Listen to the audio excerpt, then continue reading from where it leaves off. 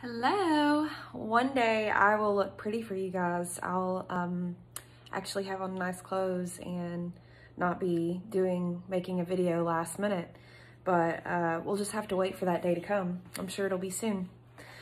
I just wanted to speak on something. I'm over here getting my shoe on because I'm about to exercise real quick, but I knew if I didn't make this video now that it wouldn't get made.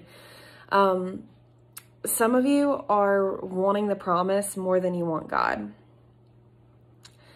I've been in that place before, and it's not that we purposely mean to do that. It's just human nature. It's easy for us to put our eyes and our focus on the things that God has promised us rather than putting our eyes and focus on the promise giver, God.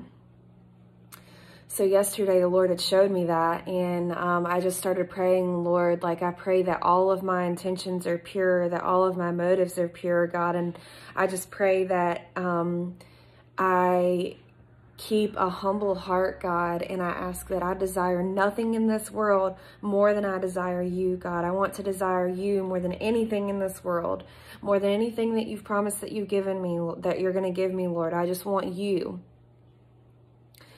And then as soon as I prayed that, the Lord showed me a vision of a keyhole, a lock with the hole, and was like handing me keys.